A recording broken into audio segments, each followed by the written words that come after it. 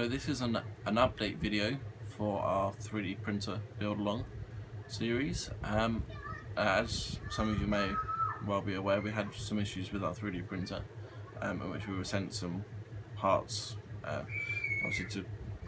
do with the build that didn't actually work properly, and it took out a whole load of boards. We tried to contact them via social media, which took forever and a day. Eventually decided to give up on that idea, and I've now phoned customer service instead,